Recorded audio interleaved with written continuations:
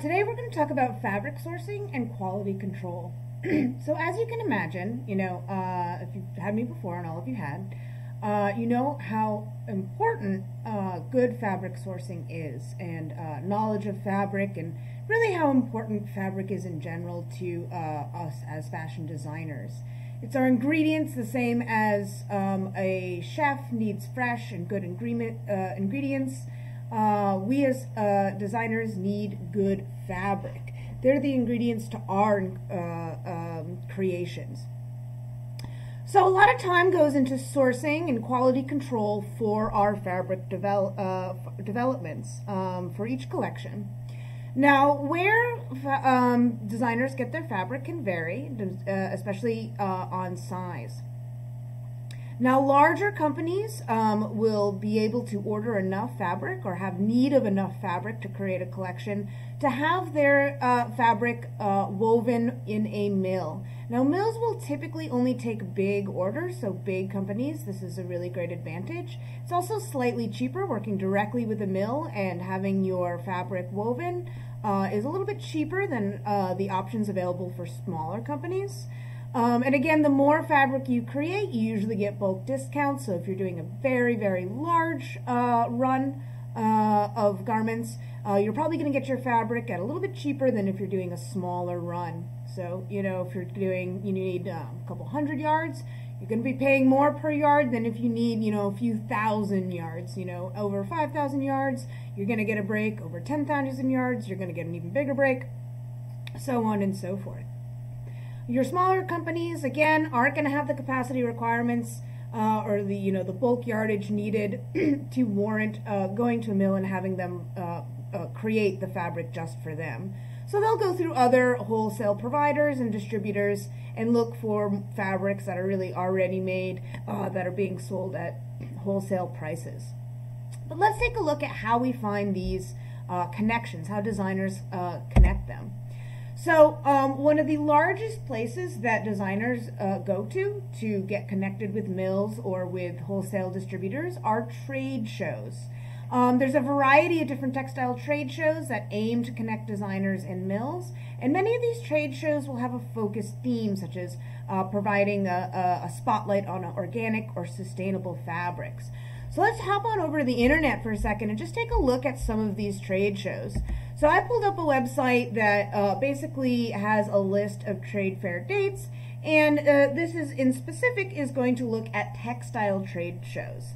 So this is all across America, and you can type in your region or city or date and look for specific trade shows that are going on in the area.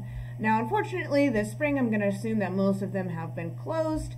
But in a normal season, there'd be plenty of these going on. And here's just a few of them coming up, or at least still slated to be coming up. We'll see. We've got textile going on here, and you can click on that to look at more. There's apparel textile sourcing. It says it's the largest textile sourcing show for southern U.S., so this would be the southern area one. Just popping over here, it says it's for technical textiles and non-wovens, so that would be like your a lot of knits and spandex for like athletic wear, and different sorts of maybe vinyls and things, depending on what you're making.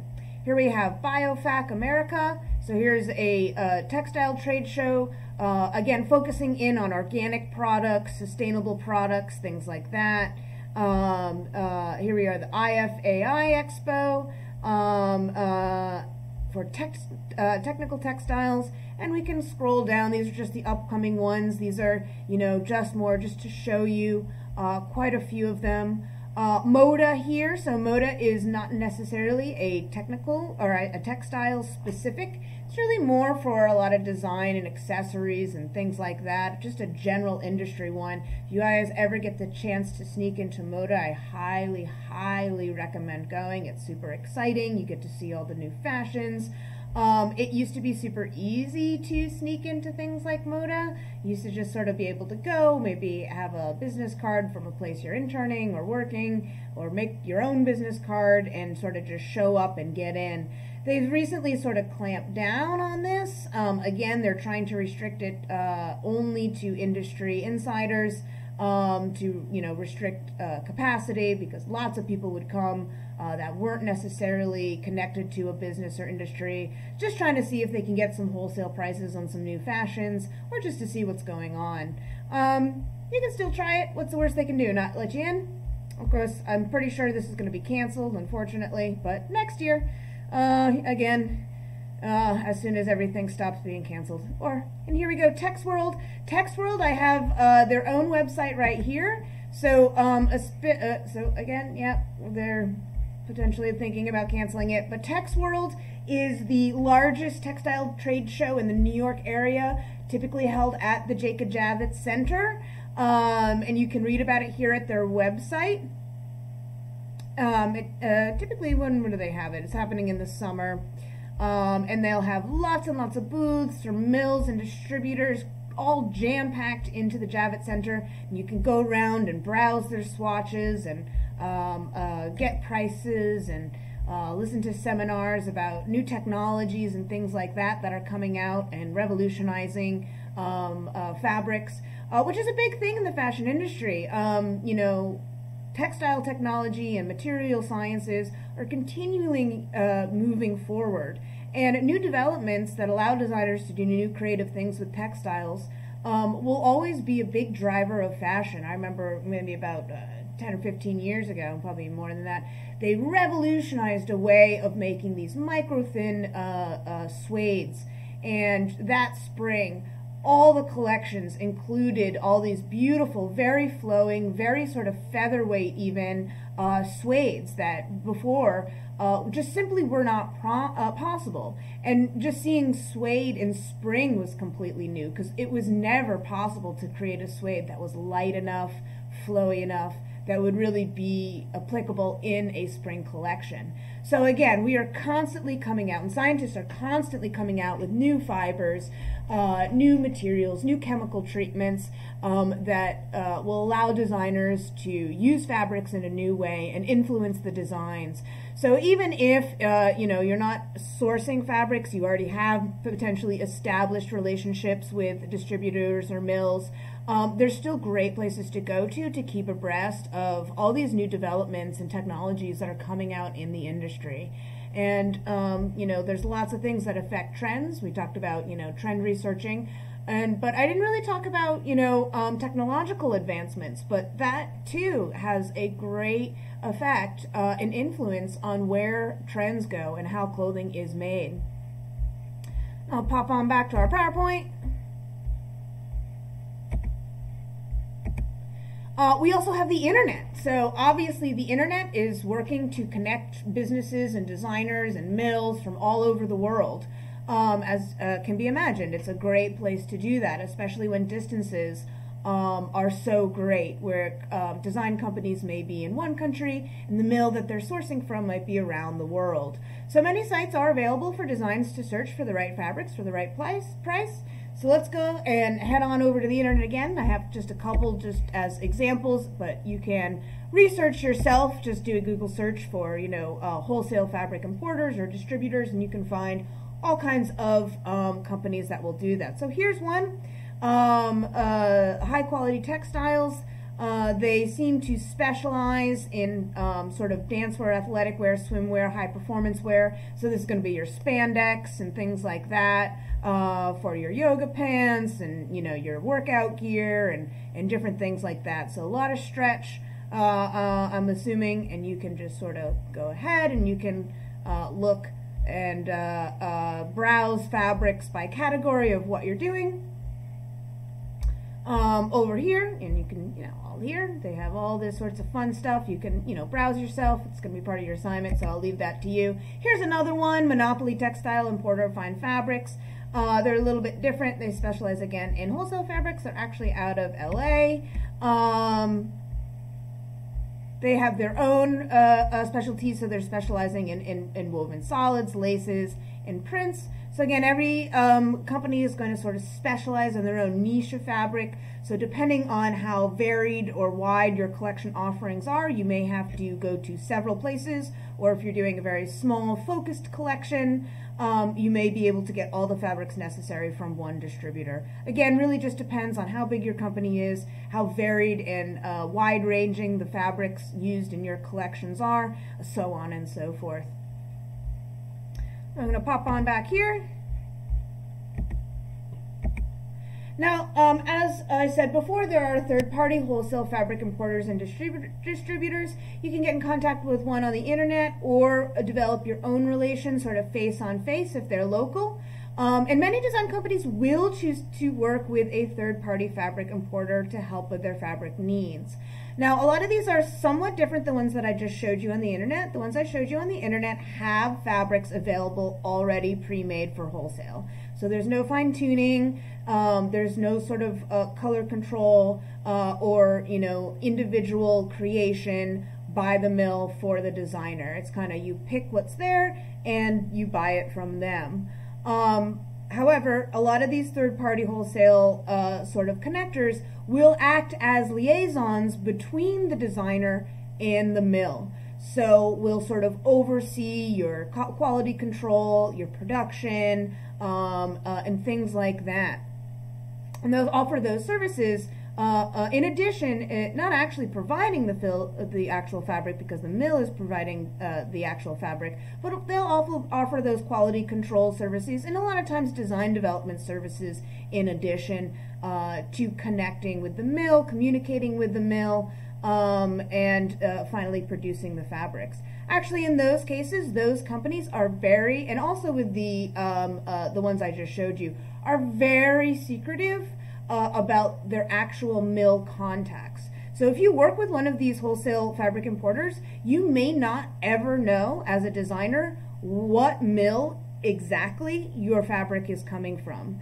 The reason being is they provide these quality control services and sort of connections by working with the mill and then simply charging you a higher rate than the mill charges. It might be, you know, a sort of markup percentage, or they may just easily tack on an extra $1 per yard for everything that you buy. And then, so it would be very easy for you once the quality control is sort of completed with the mill to sort of go in and then just purchase directly from the mill as a designer and get that discount, that, you know, whatever they're charging knocked off your price. That's why they're very secretive about their contacts. However, a lot of designers still choose to utilize them because their knowledge and connections with existing mills is very, very wide and very, very detailed and thorough. And then, of course, those services they provide, such as quality control and developing the different colors and prints and textures and things like that, might just be easier for a design company to outsource than to do themselves. Fabric development. So once we've chosen a mill that we know will probably be within our price range and can create the quality and type of fabrics that we need to move on to fabric development. And this will happen for every single collection. And that would oppose, you know, our standing relationships with mills, which might be done, you know, most intensively at the start of a company when we're initially sourcing our supplies. And necessarily would have to be done, you know, in less frequency than our actual fabric development. Fabric development is done for every collection that comes out. The actual fabric sourcing may tweak and add a few new mills or new contacts from season to season or year to year, but will not have to necessarily be done for every single collection. So fabric development really involves getting the right fabric. So once a design company has chosen a mill or importer to work with, a series of communications must occur in order to ensure that a designer is going to get the right fabric that has the right qualities. This will include testing and quality checks for feel, color, print, stripes and plaid quality, color, and durability and / quality. So what does all this mean and how do we do it? So once we have sort of developed our mood board and we know where we're going with the collection as a designer, it's time to start getting our fabrics. Now, the mood board and trend research will lay out the color palette and potentially prints or stripes or patterns that are used. So we have that set too. We just have to make sure that the mill is going to create the right colors or prints or stripes for us, and also feel. So let's go and take a little bit of a look closer in these different areas and see how each one is regulated and checked in this process, this fabric development process. So the first is feel. So in order to make sure that the fabric we're being produced for a collection has the right feel, or we may call it hand, which basically just means, you know, the feeling of the fabric. A large swatch, which is sometimes called a hand loom, or a quality swatch card, will be produced. The swatch card will typically have a swatch of a slightly larger size that will enable you to kind of feel it, shake it around, see how it flows, see how it touches against the skin, things like that. With this, designers can kind of get a preview of what the final fabric will feel like.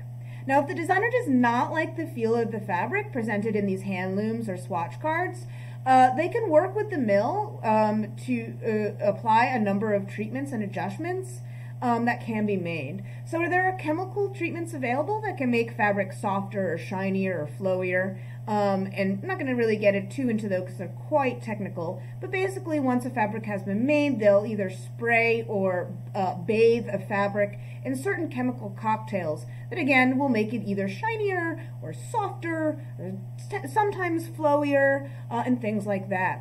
We can also apply physical treatments like brushing that can make the fabric fuzzier. So when we talk about a treatment like that, like brushing, we're talking about actual literal brushes that are really big, really wide, really flat, and have these tiny little wire bristles.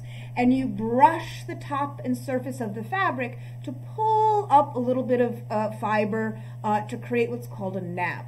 And we see this with flannel fabrics sort of most prominently, but can be applied to many other different fabrics to create a kind of soft, fuzzy feeling. We can also apply other physical treatments like sand washing or stone washing, which are pretty much exactly what they sound like. You wash a completed woven section of fabric in sand, and it will kind of soften it, make it a slightly limper in quality, not quite as crisp, a little bit more flowing, a little bit softer in touch, and things like that.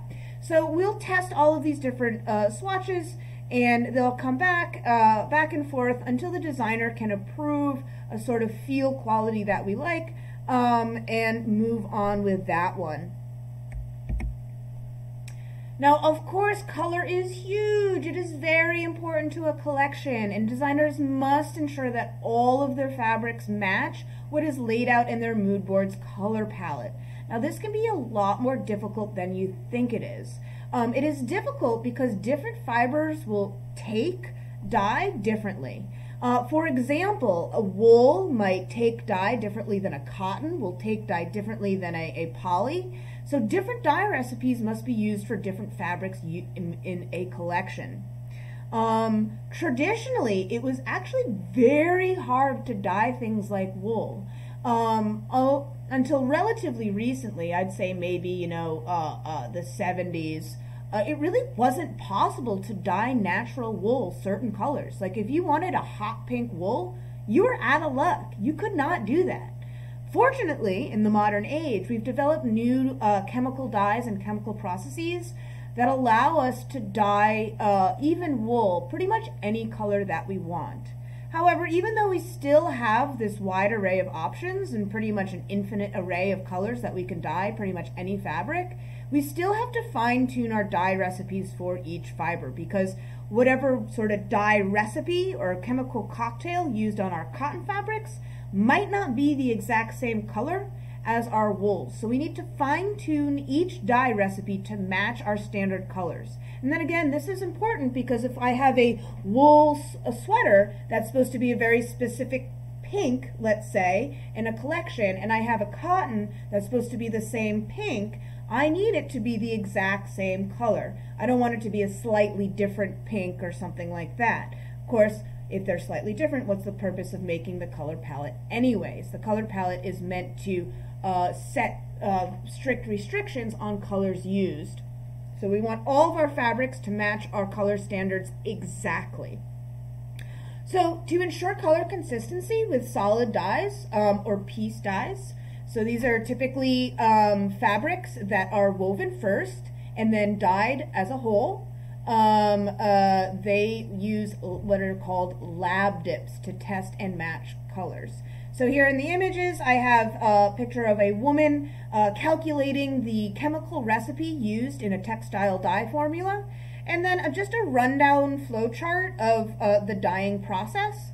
So swatches are collected by buyers, sent, so these this would be the collect color swatch of buyer would be the designer sending the mills their color palette from their mood board or whatever else, their color standards for the new collection. Based on those colored standard swatches, the mill will create a recipe formula. The dyes will take place, dye testing will take place. They will keep all of the quality buyer requirements. Basically, this is it just means that they're going to try to match it as closely as possible. That's the buyer requirement, is the color swatches. Match with the swatch again. Then what they're going to do is they're going to create lab dips, which we'll look at a little bit closer in the next slide. The buyer will look at the lab dips, either approve a dye lot or reject it and send it back with suggestions on each one. Maybe say this one needs 2% more red or 5% more yellow or things like that. They'll try again until you get that buyer approval, and then they'll go and use that chemical recipe to dye the rest of the lot. So these are what lab dips look like. They're sort of two different pictures showing lab dips from two different mills. You can sort of just tell that because they have slightly different formats. Every mill will have a slightly different layout and form sheet for their dye lots and lab dips, but they kind of all look the same. Now each one of these is using 3, which is kind of the minimum. Depending again on your price point, you're going to want to go with at least 3 samples with your lab dips.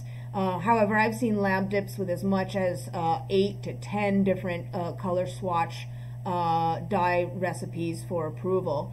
So basically every color in the collection is represented on these swatches. So if we take a look at these, they all look like the same color, but they're all slightly different because they're used a different chemical recipe or dye recipe is used in each one. And each one is sort of a different attempt to match the color standard. Now what a design company will do, if it's a small company or a smaller company, a design assistant or low-level employee, not necessarily low-level, will look over these. Now a lot of larger companies will have color specialists that only deal in color coordination. That's their whole job. They help create the color palettes, and they also oversee all of the color coordination and quality control. Whoever is doing this is going to take each one of these guys and look at them under a full spectrum lamp. Now these are special lamps made for colorists and utilized in any area where color matching is really important. So they're used in jewelry, they're used in interior design, paint matching, and of course designers use them as well. What's special about these lamps is they have a full spectrum light, which allow colors to show through a little bit more vividly. So I can relate it to sort of a sunny day. If you ever noticed, if the sun is really bright and brilliantly shining, the colors outside seem a little lighter, a little brighter, a little bit more vivid than they do on a gray day. They seem a little bit duller and things like that. So these lamps are really meant to match like the light that comes from the sun on a bright sunny day, that will allow even minute differences in color to be visible to the color specialists. Now, as mentioned before, if one of these guys matches perfectly, we just say which one. So say we'll take this orange one, I say this one right here, this one matches, that's the chemical recipe we want. If it doesn't happen, I'll make corrections, send it back to the mill for them to try again, and they'll send me back another set of lab dips. And basically that process will happen over and over again until we come to the approval of a dye recipe. Now stripes and plaids are a little bit differently because they are colored slightly differently. So as I mentioned before, solid colors, especially for wovens, are made or colored after they are actually woven. So the yarns are woven in at a bleached or neutral color, and then they are dyed. For stripes and plaids, and now this is not all, but most stripes and plaids on wovens are what are called yarn dyed. So that means that the actual yarns are dyed before weaving, and then they are arranged in particular patterns to create the stripes and plaids that we need. That's why if you look at like woven plaids, if you look at like sort of a specific plaid where a light color intersects a darker color, you'll get that sort of blend of the two colors, but when a darker stripe and a darker stripe intersect, you get the really vivid color. So because the dyeing is done before the weaving happens, what will typically happen is a process very similar to lab dips, but they're not sending us little swatches of fabric, they're sending us the yarns. Sort of look what will look like before. Now the same thing applies where different dye recipes are applied to the individual yarns and then sent for approval or comment and things like that. Now, in addition to our little yarn skeins that we get to test our colors out, they'll typically send us a small swatch of the finished woven fabric with the stripe or plaid design that we would like. Now, this allows us to see how the yarns will look in their final version, and we can also make edits to the stripe and plaid design as well.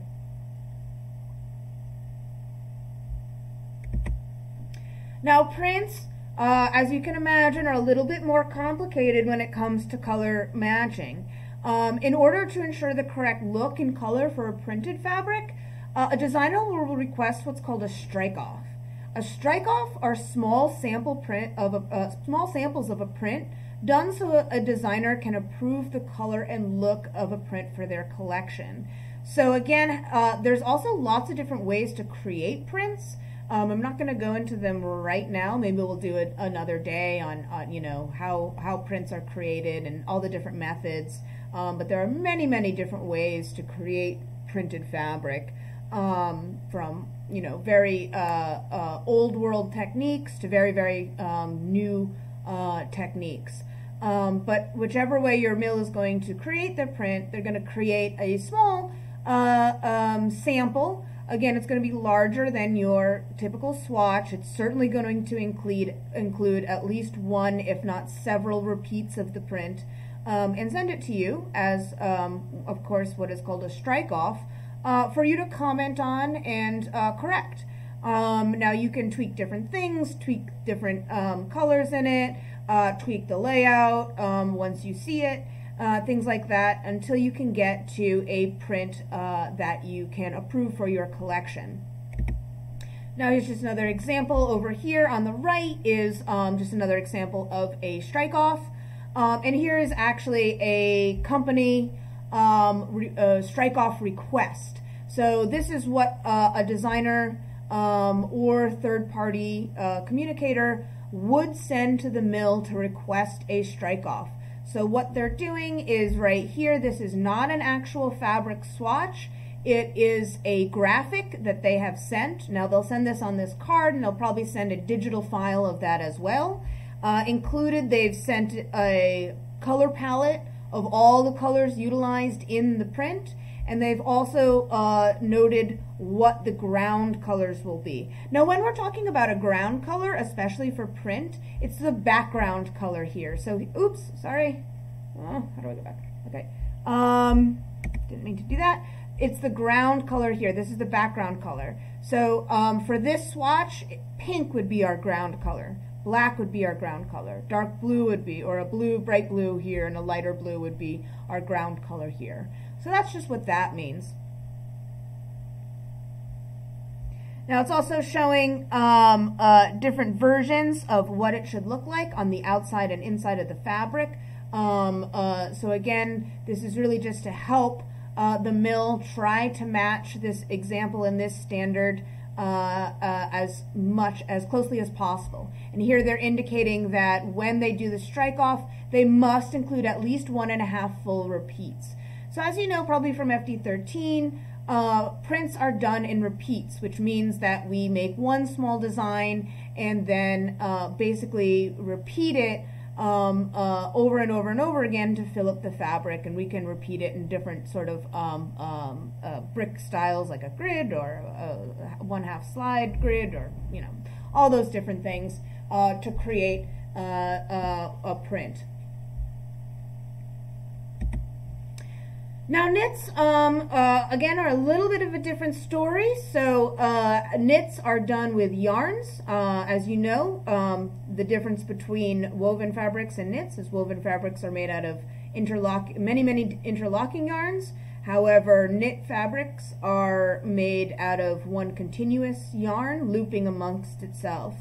So since a singular yarn will be used to knit many different knit stitches and knit styles, we will get a yarn skein with different dye lots and dye samples, much as I showed you in the example for stripes and plaids, but we'll also include small knit swatches indicating the different types of knit patterns intended to be used in a garment.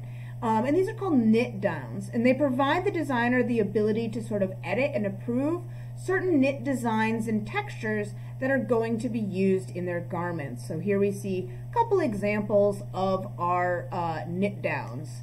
So here we have a small swatch, and again it's showing this sort of horizontal ribbing, a 1x1 vertical ribbing, as well as a sort of cable knit and these sort of fancier designs here. Here we're seeing sort of a sample of a cable knit. Here we're just seeing a plain knit with a rib trim. Here we're actually seeing a two-tone color pattern. Here we're seeing, what is that? It looks almost like a stockingette knit or a waffle knit. It's a little small for me to tell.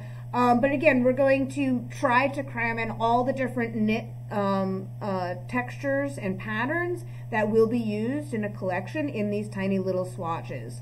Again, for the designer to say, oh, maybe I need this to be a little bit bigger, or maybe I want this to twist 3 times, or maybe it needs to have some bigger spacing, and things like that, to really sort of fine-tune every single aspect of your knit design before it is knitted in bulk.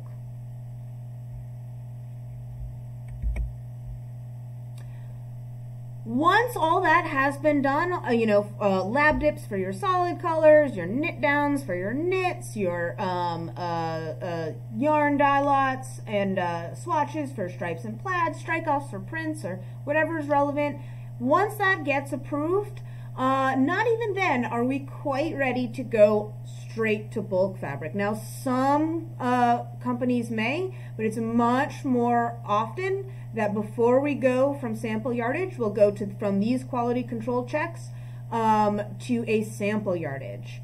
So the sample yardage is a smaller yardage than the bulk production will be. However, the sample yardage, the exact amount, will depend on the company. Smaller companies may just need a few yards. Larger companies will need potentially hundreds of yards. And this is really will be determined by how many sample garments they intend to make. So if you remember, our sample garments are used to sort of test and provide samples of the collection. So if we're making many samples, potentially for sample sales and things like that, we might have to get a couple hundred yards for a sample yardage. If we're just creating sample yardage or sample garments to fill out a line sheet or something like that, we may just need several yards of each fabric used. And again, this is going to give us one last step of seeing how the fabric will perform in a finished garment. So because our sample garments will be made out of this sample yardage, we get to see how the fabric sort of falls, feels in a real garment, comes together, and really handles when it is put into the finished garment. Now, if there are any additional changes that need to be made based on, again, how it performs in the sample garments, they will and can still be implemented before the bulk production. So again, we don't jump the gun and go straight to bulk production, because then we'll end up with 5,000 yards of a fabric that has an issue with it. But once we do get through sample production, and everything works out okay, and there aren't any more things that we might need to change or alter or test through, we will go through with bulk production. And again, this is the fabric that will be sent directly to a garment factory after it's made or bought to produce the final looks of a collection that will be sold in stores.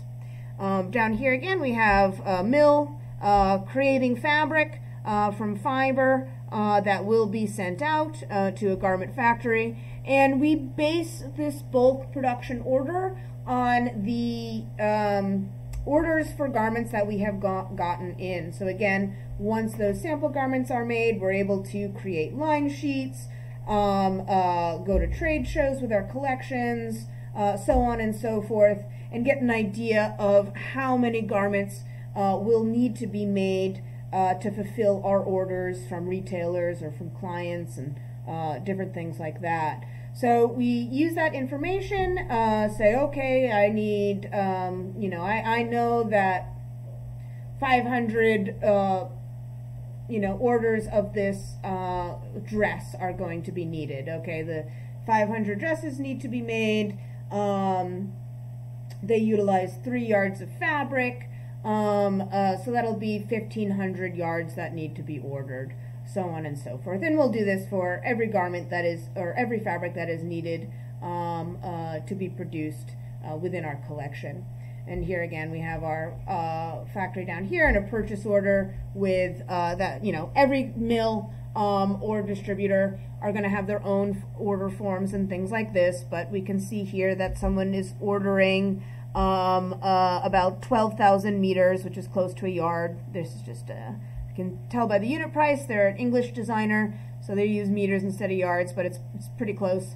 So they're buying 1,200 of this viscose, a printed spun viscose, as their bulk order, and they have some bulk details down here too. Test report must be provided without fail. You must send a 5 meters from the bulk batch to ensure color continuity. So that's not rare. Lots of times certain amounts of yardage will be requested to be sent to the designer for sort of quality control and their own testing, so on and so forth. Now we're going to get into testing right next in our section of quality control. So we've already gone through a bunch of quality control checks for fabrics pre-woven, but we have another series of checks post bulk production. So bulk production fabric quality. So after the bulk yardage for a collection has been woven, but before it gets cut and sewn, and often either during the time it's being shipped to a garment factory or before it is being shipped, it will go through third-party testing to ensure overall quality and durability. A sample of the bulk yardage is sent and will be tested, and it's usually tested at least once by a third-party inspector, but it's also usually inspected in-house or by the mill itself, and sometimes, although rarer, will be tested by the designer themselves. So the bulk yardage is typically tested at least once, again by the third party, probably a second time in-house by the mill, and most rarely, but it does happen, a third time by the actual design company. Intertek is one of the leading fabric testers in the world. There are many companies that do third-party testing, but Intertek is one of the industry standards. We're just going to take a little peek at their website. So here's their website, and a lot of what I have down here that talks about everything that they test for, different standards. So it's, again, if you've never sort of done any of this or are used or knowledgeable about any of these testing procedures, it's interesting to just sort of go through and take a look at this website to see sort of, you know, what people get done, what they're looking for, so on and so forth. And there are lots of different, again, third-party testers. Intertek is just one of the major ones. So here's an Intertek fabric test report. So the yardage will be sent again to Intertek or another third party, and they'll test a variety of different aspects of the fabric. These are pretty much what they look like. You can kind of peruse them. You can sort of see, you know, the different results, requirements, standards. So what will happen is the fabric will test different aspects of the fabric. The designer and the mill have agreed to certain standards. So say, you know, tensile strength, that has to be this strong. Color change, it has to go through at least this amount of washing before we see color changes. And those sort of standards are agreed upon in the order contract between the designer and the mill. So the mill has to contractually meet these standards. And this is, again, why testing is so important. We get to really see if the mill is providing us with fabric with the quality that we desire and that we have contractually agreed upon. So what aspects of a fabric that get tested will depend on the design company and the intention of the garments. So again, every design company is going to have different needs from their test results and different needs from their fabric. So just for example, a company selling really high performance technical garments, like garments that are made for like outdoor survival, or even, you know, dance garments that are made to need to hold up to vigorous movement and stretching over a long period of time, or work garments, so garments made for workers that are meant to be strong and tough and durable. They will be subject to much more rigorous testing and demand much higher quality standards. Companies selling kind of low performance clothing, you know, like your cheap sweatpants that all you're going to do is sit around and watch Netflix in, kind of like, I guess, what we're all doing these days, especially at lower price points, will have lower standards and require more minimal testing. Again, because they are not high performance. They don't have to hold up against different things like, you know, movement or durability or color safe. And again, you can see with really high performance things and the intent of the garment, just how important some of these fabric tests are. So say you are designing a really high performance outerwear for, you know, a technically specific, you know, an outdoor company, maybe REI or North Face or something like that, where, you know, people are going to be buying this outerwear in hopes that they don't freeze to death when they go up on the mountain. So, of course, you're going to have to test for things that, you know, other things aren't going to need. Those outerwear that need to keep you warm and safe when you're mountain climbing are going to have to go through a series of, you know, insulative tests to see, yes, they can keep you warm. Yes, they can perform even wet. They can cut wind. Whereas if you're just making graphic tees with, you know, a design logo on it, just meant for casual wearing, you don't need to do all of that extensive testing. So even though what is going to get tested will vary greatly depending on the company and the intent of the garment, some of the general things that get tested are listed here. So fiber content. So the fiber content of a fabric will be tested to ensure that it is what the mill has promised it to be. It's a series of chemical and very highly scientific tests that will guarantee you, if the mill is selling you 100% cotton something, that it is indeed 100% cotton. They're not sneaking any poly in there to kind of cheap out on the price or anything like that. And this, of course, is important because this will be used in the labeling of the final garment. So if you guys have probably noticed, in each one of your garment there is a content listing that is legally required to be there. And again, you are responsible not only for it being there, but for it being accurate. And having a third-party tester tell you without a doubt the content will help you greatly in accurately creating your content labeling for your garments. The testing can also help in care instruction labeling. So in addition to our content labeling, we typically will find care instructions which might say dry clean only, or wash in cold water, or so on and so forth. So when we're testing our garment, we will test its color fastness. So again, how many times do we wash it? In what temperature do we wash it? Does it lose its color faster in hot water or cold water? Can we bleach it? What does dry cleaning do to the color and to the quality?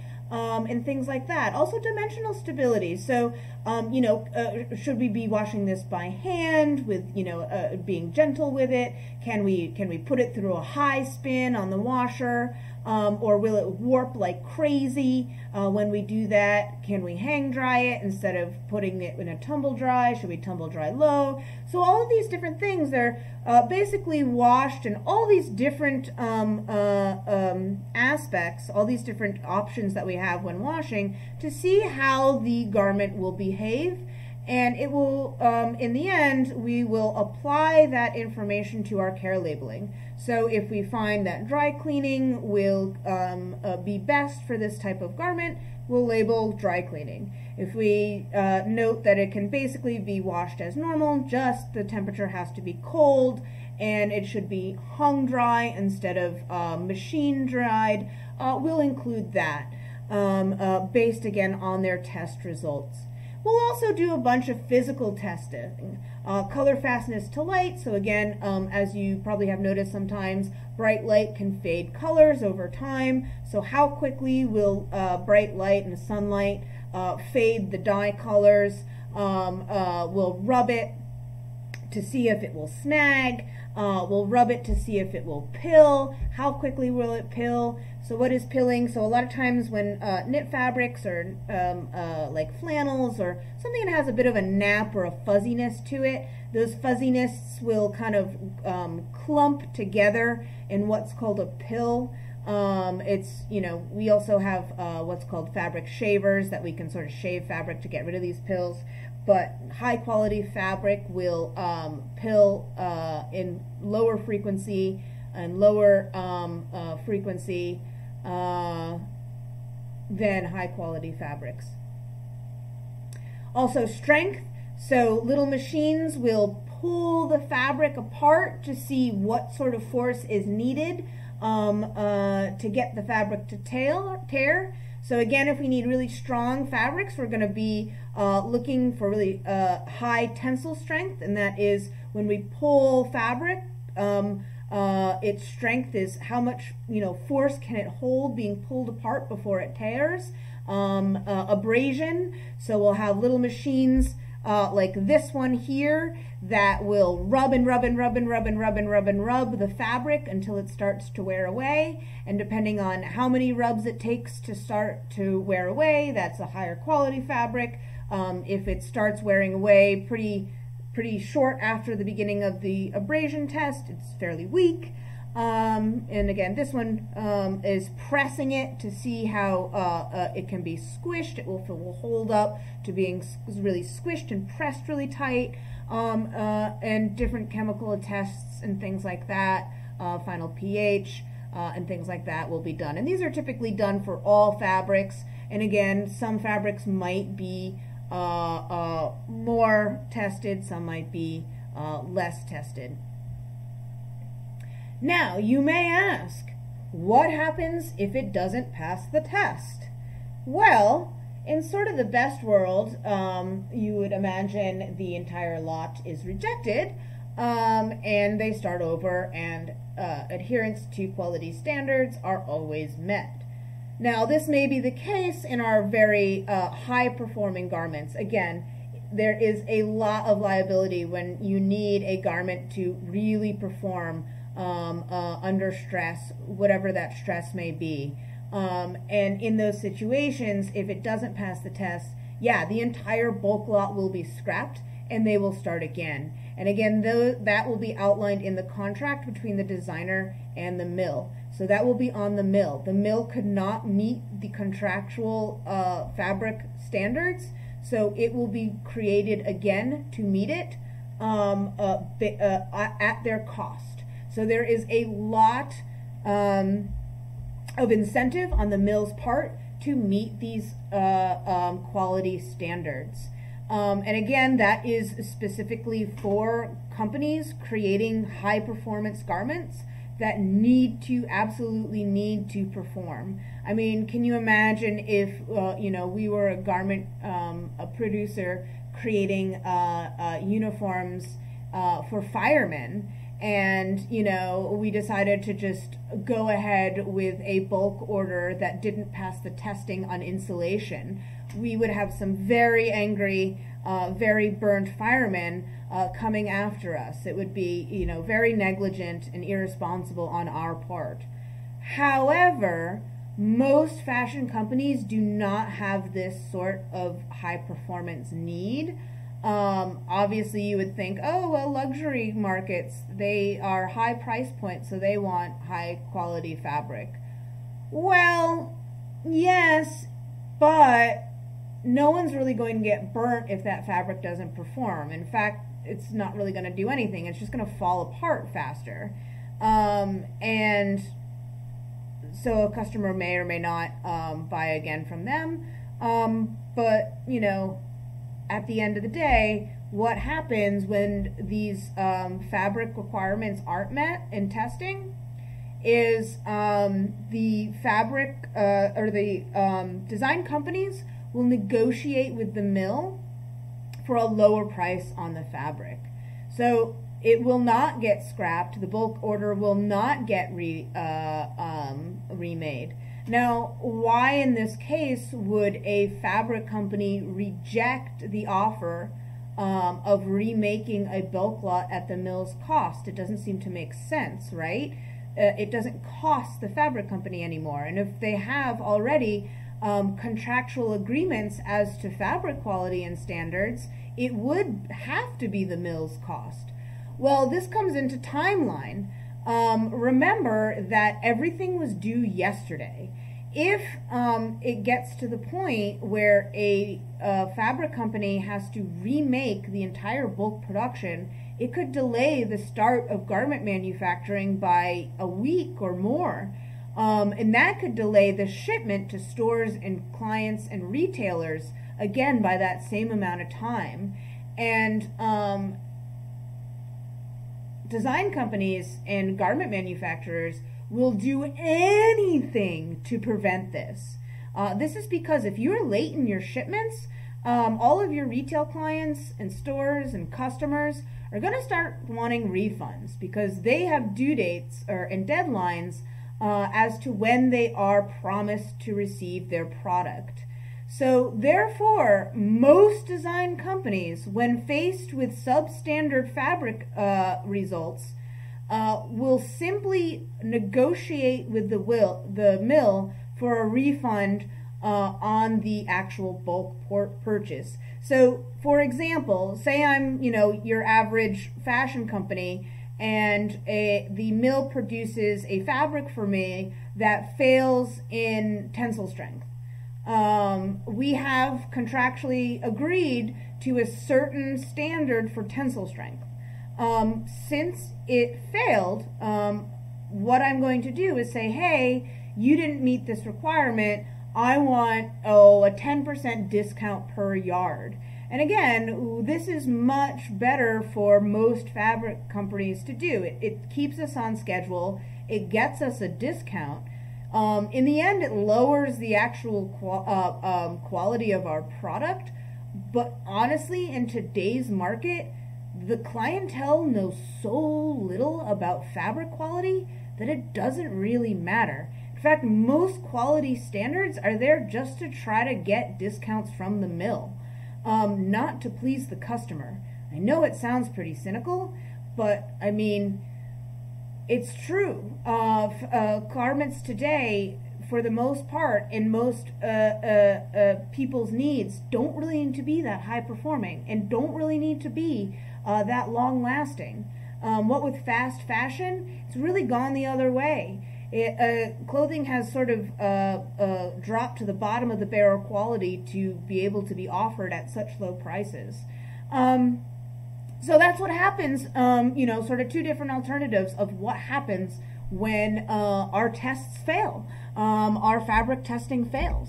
That ends basically our little overview of quality and fabric sourcing. Hope you enjoyed it. We have assignment to go along with it. Let me pull it up. So this is your assignment number 4. It's for fabric sourcing. And you are going to play the role of a designer trying to source fabrics for their new collection. The fabrics chosen must be of the right quality and for the right price. Of course, because you will be working within a specific market and price point. And of course, fabric is one of the most important factors when it comes to pricing a garment. So we have to make sure that we're going to be in a good price point for our fabrics. You're going to research online fabric importers and wholesale distributors for fabric to build a collection based on a specific market and price point. Now you'll have greater access to different fabric wholesalers online because of course you can just go to their sites. Now a lot of them will require you to ask for a quote. So you might have to do this. You might have to reach out to them and ask them to quote a specific amount. Please do not ask for the price of a yard. Remember that these are wholesalers, so they will simply just trash your email instantly. If you want to get their attention, please ask them to quote at least 500 yards to get an accurate price point. And again, think about who your designer is or who you are as a designer, what your customer is going to be. Is it going to be a very big collection? Is it going to go out on a very sort of mass scale, or is it going to be sort of a smaller boutiques type of deal? That will influence how many yards you will need. So again, if it's a smaller boutique collection that you want to get, maybe you only get 100 to 500 yards. If it's a big mass, if you work for a big company and you're imagining that you work for a big company, you might need upwards of 1,000 yards. It's going to be up to you. So if you consider some big company like Ralph Lauren, if they know they're going to use a specific fabric for shirts and maybe even a dress or maybe a couple garments are going to use this fabric in their new collection, they may order upwards of 10,000 yards of that fabric. So try to figure out what amount of fabric, because that will also affect the price that is quoted to you. Now if you want to go out and look at some fabric wholesalers that are open now, I know Mood has a wholesaler division.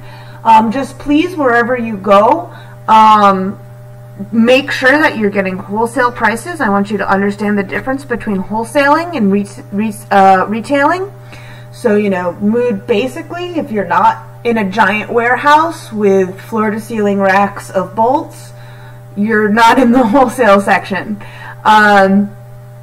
So if you are going to go out and try to look at some wholesale fabric distributors within the city, don't tell them that you're a student. Don't tell them that you're working on a project. They don't want to help you. What they want to do is sell large amounts of fabric. So say you are an intern or heck, a designer yourself. looking to quote some prices for a new collection. This way they'll help you if they think that, you know, you actually are going to come back and buy 500 yards of fabric. If you tell them you're a student, if you're truthful, so you might have to be a little, you know, not so truthful with this to get someone's help, but any way you want to do it, just try to get the best information that you can and the best quotes that you can. Once you have your fabric, you're going to create a list of the fabrics that will be used in your collection, ones that you have sourced. Include all available information such as fiber content, weight, price, where they came from, so their source, etc. So please be as descriptive as possible. So, you know, if I see a swatch and next to the swatch the information is cotton and nothing else, I'm not going to be too happy. What kind of cotton is it? You know, is it poplin cotton? What's the weave type? Is it 100 by 100? Is it 2-ply yarn? Is it, you know, what's the weight of it? Is it, because there's lots of different sort of weights of poplin. I want all of these different things. The price, of course, where you got it, of course. So be as descriptive as possible. Copy and paste your images of your fabric alongside their information. So again, just like before, fabric content, weave, weight, price, etc. If you visited fabric stores, you're going to take pictures of your swatches and arrange those pictures next to their information. So again, this depends on what you do. If you work with the websites, you can just copy and paste their images as your list, your source list.